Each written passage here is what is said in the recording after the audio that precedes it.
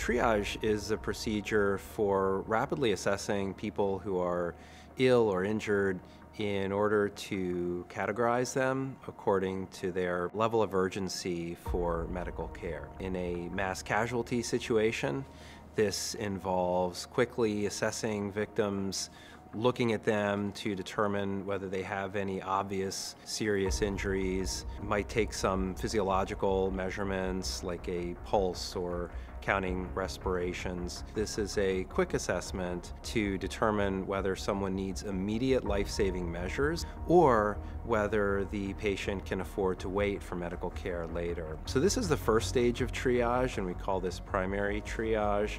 There's another stage after that, which we call secondary triage, and that is a reassessment and monitoring of patients to see if their status has changed or if we missed something the first time.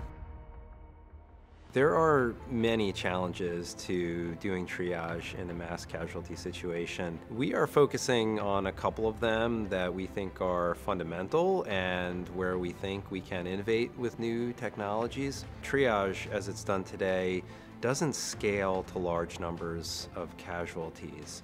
Triage requires a hands-on evaluation, and a responder can only evaluate one casualty at a time. We also need a more predictive capability. It's easy to determine the care that someone will need if they have obvious injuries, for example, if someone has an amputation. The difficult problem is someone who is not obviously injured, but they may have some internal serious injury that won't manifest for some time, and then it may be too late to help them.